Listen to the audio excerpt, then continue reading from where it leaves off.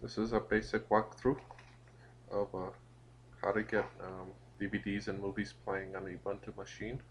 This will be a typical message that you'll see if you'll try playing a movie without starting or installing Kodak first. Fairly simple process. There's only really 3 steps.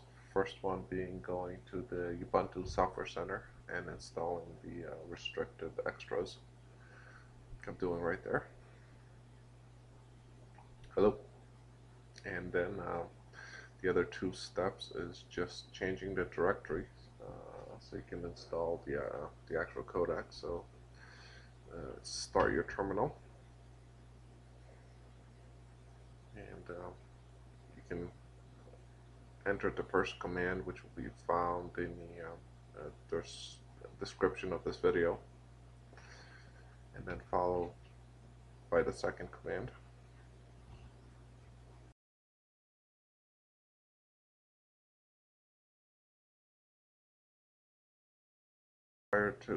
Once you enter the second command, you'll need to put in your password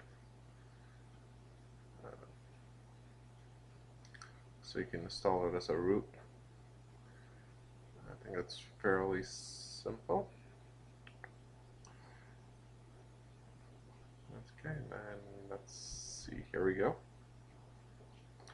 It looks like we're installing. And the next thing will just be trying to play the old video.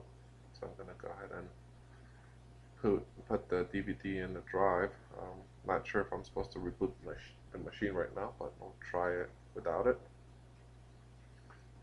Let's see. Got the DVD in.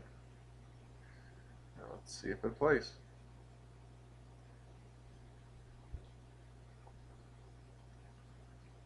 That's a good sign.